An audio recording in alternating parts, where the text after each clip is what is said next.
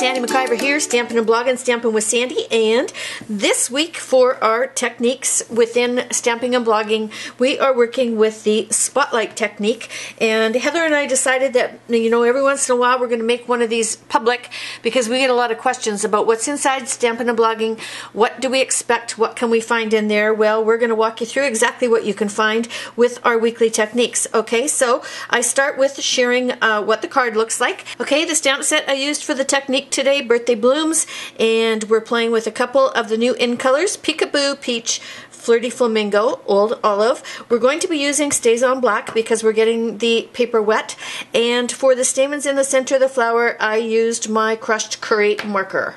The stamp set comes in two styles. You can either get wood or clear mount. I've got the clear mount, so if you do as well, you need E handle and the B handle. You're also going to need the aqua painter and some paper towel in order to change the colors with the aqua painter, and I'll just give you the cardstock. Okay, so because I used two colors on the flower, for the first card that I created, I used the Flirty Flamingo background. This time when we finish this card, I'm going to use the Peekaboo Peach because I really couldn't decide which background I liked better. So it's 4 1/4 by 11, and I've scored it at 5 1/2. I'll be folding it there. These two pieces are watercolor paper, 4 by 5 1/4. This little guy down here is 2 5/8 by 3 7/8 because he needs a mat behind him, which is 2 3/4 by 4. Okay, so it's 1/8 of an inch smaller, but we need that because we're going to be stamping over top of 2 layers, and there's going to be a little halo or missing stamped image as it steps down to the next piece of cardstock, and we hide that by putting the mat in. Okay, so the first thing we're going to do is layer these two pieces of watercolor paper, and you kind of want to get it as centered as possible. I put a small amount of snail on the back. Don't use fast fuse, you're going to take this apart again, okay? So that's why I use snail there. Kind of like where that is. Give it a little press down, make sure it stays in the right spot. Make sure it didn't twist where you were doing that, like mine just did. Okay, and so the first thing you're going to do, and you want a really juicy Stays On ink pad for this, so if yours needs a little bit of ink, you might want to do that before you start this technique. And I'm going to take this stamped image and stamp it over both of the pieces of cardstock. Okay? And I like to press firmly and hold it a little bit when I'm dealing with watercolor paper because watercolor paper is not smooth, and so it takes a little bit for that ink to soak down in. Okay, so like in that one. And now what I'm going to do is I'm just going to be working on these little guys here, so I want to make sure that I get those nice and inky. Moving that card out of the way because I need to come in from the top here. And I'm just going to do this. So you want a nice outlined image, and if you find that you get a spot that didn't work too well, don't worry, you can use a black marker and fix that when we're all finished. Okay, alright, so there's the first step. Now you're going to see what I mean by the halo. I'm just going to grab something pointy here. See right there where it didn't stamp? That's because it's going down off the top piece of paper. Oh, you want me to zoom in? There, now you can see it better right there. Okay, and so our little mat will cover that. Okay, so now we're going to pull it apart and we're going to paint our images, and I'm going to use my ink pad lids to do that. So you squeeze it together in the center and then open it, but don't flip it all the way in because we're going to be using the lids, okay? You need some paper towel because that's how you're going to change colors, and you need an aqua painter. Just making sure it's clean before I start. And the first thing that we're going to do is we're going to gently pull this apart, set the background aside, and we're going to be working on this. And now that you see what my layout is and how I work, I'm going to zoom back in again, and I'm going to color this. Okay, so what I'm going to do is start by deciding where my sun is, and I think my sun's going to be right there.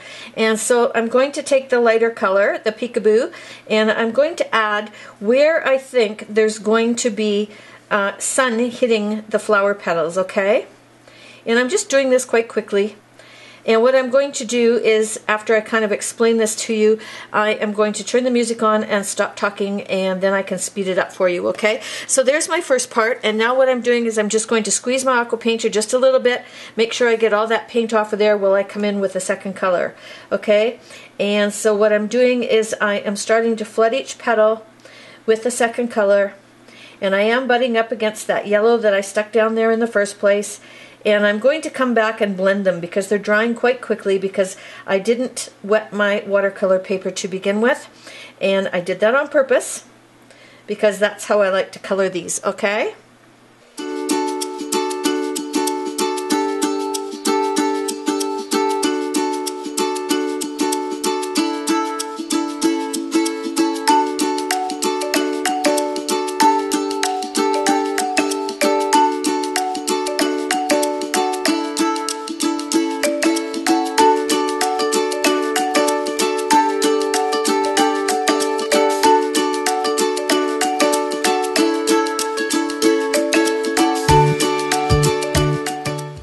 Okay, so I'm coming back in with my yellow, and I'm kind of going back over top of it, and I'm kind of using it to blend in a little bit. But I'm going to add some more of the pink, the flamingo. I'm just kind of adding my highlights at this point in time, and the center of my flower is going to be yellow, so I'm just going to flood that in, and we're going to come back and, you know, kind of sort out the details in a bit here. We're just kind of getting the base color down and making sure that there aren't any little white spots, because the little white spots, by the time you're finished, really do show up. Okay, so I'm finished with my yellow. I'm cleaning my marker, or my aqua painter, and I'm going back in for my second layer of pink, and I'm trying to work as fast as I can because I've got most of the petal wet right now. So with the yellow, I can blend these two together without a line showing. Okay, so that's why I'm going super, super fast. And I'm trying to stay within the lines.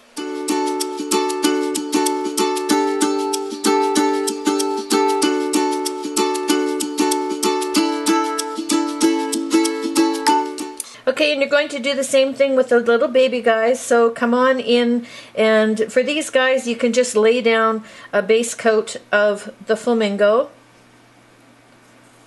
Okay, over here, let's just there. Okay, now I'm going to clean my aqua painter, and I'm going to come back in with yellow at the top.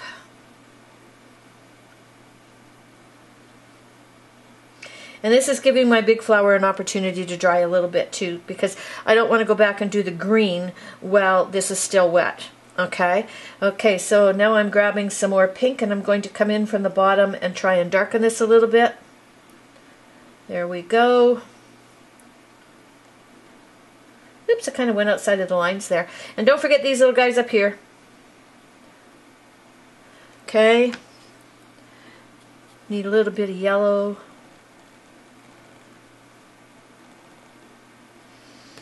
And let me see if I can just sneak a little bit more dark pink in there. Okay, I think I can. Alright, so my flowers are pretty good, so what I'm going to do is close one of my ink pads so I have room. I'm bringing in my green, again, squeeze it in the center. This is Old Olive. Okay, and you're looking for spots where it's reasonably dry, where there isn't a big puddle of water, so that it doesn't run into your flower. And you're just going to quickly add your green. And I am hurrying. I would normally take a little bit more time with this.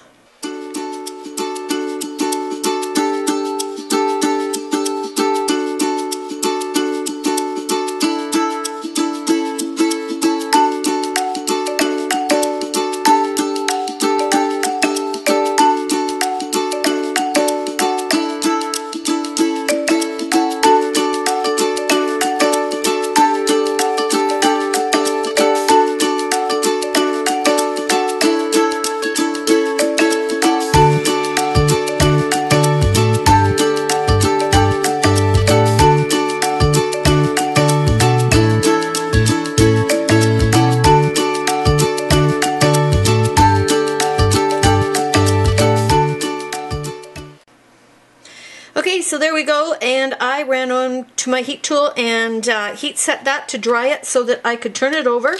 And actually I'm going to use Fast Fuse. I like to use Fast Fuse when we're playing with watercolor paper because it's a little bit stronger, and we've gotten the paper wet, so you know there's a good chance that it's going to warp, and so this will actually help to hold it down a little bit better. Alright, so you got an 1/8 of an inch room all the way around when you layer these two pieces. Just like that. Give it a good burnish on the back, and add more or Fast Fuse or Tear and Tape. Tear and Tape's nice and strong too.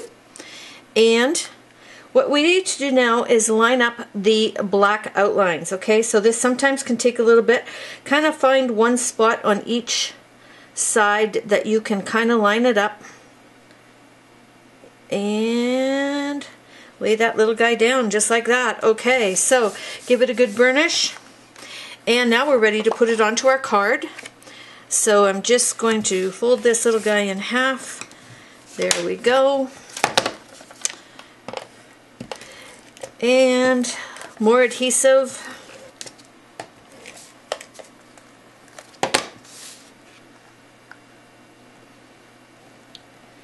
And voila! All right, we're almost done. Okay, so a couple things. I like to darken the yellow in the center, so I'm using the crushed curry marker and just adding a few more spots just to brighten it up just a hair.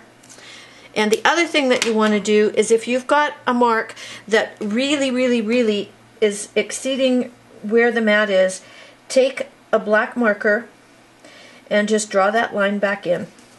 Because there's a couple of spots that will happen in.